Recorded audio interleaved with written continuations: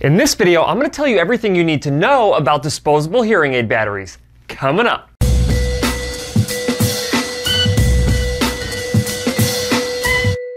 Hi guys, Cliff Olson, Doctor of Audiology and founder of Applied Hearing Solutions in Anthem, Arizona. And on this channel, I cover a bunch of hearing related information to help make you a better informed consumer. So if you're into that, consider hitting the subscribe button. Hearing aids require a lot of power in order to function. When you think about it, hearing aids are basically tiny little computers that sit behind or inside of your ears. And when I tell my patients that they can expect about a week's worth of battery life from those hearing aid batteries, they all seem shocked, wondering, why is it only a week? Think about your cell phone for a minute. You recharge it every single night and you don't even use it for 12 hours straight during the day. At least most of us don't use it for 12 hours straight during the day. But your hearing aids are constantly functioning all day, every day, except for when you're sleeping at night. And you need to have a battery that can actually provide this amount of power for a full 7 days. So how do disposable batteries work? Well, in 1977, the first disposable hearing aid batteries came out, but they use mercury inside of those batteries. Since that point, the hearing aid battery manufacturers have been mandated to get rid of the mercury inside of their batteries, and now they use Zinc Air technology. Zinc Air batteries work by removing a sticker or tab off of the back of the battery, which allows oxygen to get inside of the battery and mix with the zinc compound that is inside. When this happens, it charges up that battery and you're ready to use it inside of your hearing aid. All right, let's geek out a little bit and talk about voltage. Hearing aid batteries have about 1.45 volts, and this is when you remove the sticker and you allow at least a minute for the oxygen to get inside of that battery. If you don't do this, you won't get up to that full voltage and your battery life will suffer. Hearing aid batteries are designed to hold that voltage for a long period of time and then all of a sudden drop off the edge of a cliff when it can't maintain it, and this is when you get the low battery indicator inside of your hearing aids.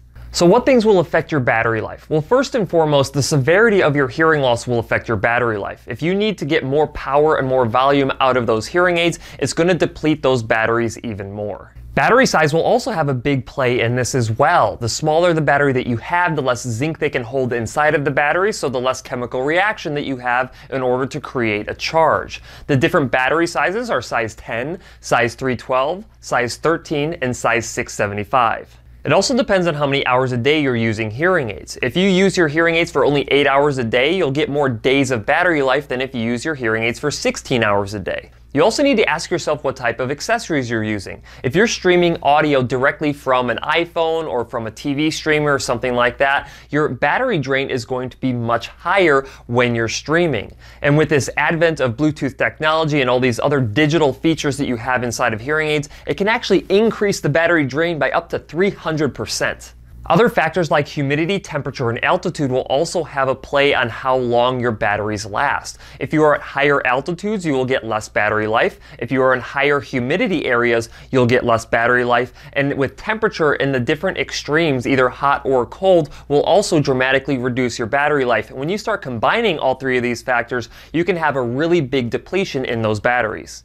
So what do you not want to do with hearing aid batteries? Well, first, you don't want to put them in the fridge. I remember growing up, we always used to put batteries in the fridge to try to maintain their battery life. It does not work with hearing aid batteries, so do not try it. In fact, just like I mentioned before, if you do put them in extreme temperatures, you're going to actually reduce your battery life. The other thing you don't want to do is store these batteries either loosely together or with other metal objects. Even if you have the stickers on the back of the battery, you still run the risk of shorting out those batteries and ruining them.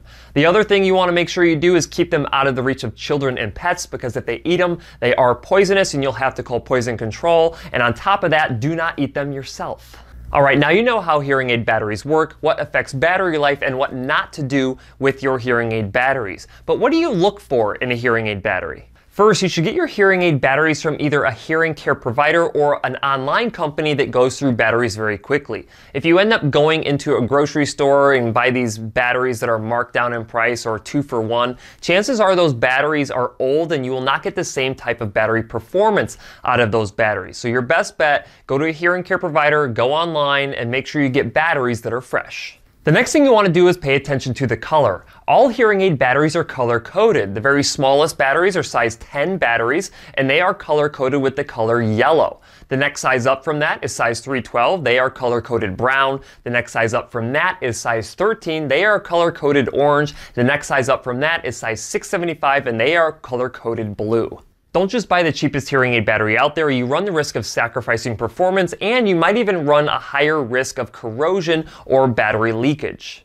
And finally, you should be trying different battery brands. Do not fall for the marketing of these manufacturing companies. You want to make sure that you find a hearing aid battery that performs the best with your hearing loss, your hearing aids, and your requirements in terms of what accessories you're using. Different hearing aid batteries are not created equal, and even if they have the highest milliamp hour ratings on those batteries, that is a misnomer in the hearing industry. You want to make sure that you find the battery that has the best performance with your hearing aids, not just the largest milliamp hours. Of course, if you don't want to use disposable hearing aid batteries anymore, there are options out there for you. You could go with the Z-Power rechargeable batteries that use silver zinc technology, and they have conversion kits for most types of hearing aids, and you can convert your existing hearing aids into a rechargeable version of themselves. All you have to do is ask your hearing care provider to see if there's a kit that's compatible with your hearing aid. Ultimately, there are a lot of disposable hearing aid battery options out there. You just have to spend the time and effort to find out which disposable batteries are right for you. That's it for this video. If you have any questions, leave them in the comment section below. If you liked the video, please share it. And if you want to see other videos just like this one, go ahead and hit that subscribe button. I'll see you next time.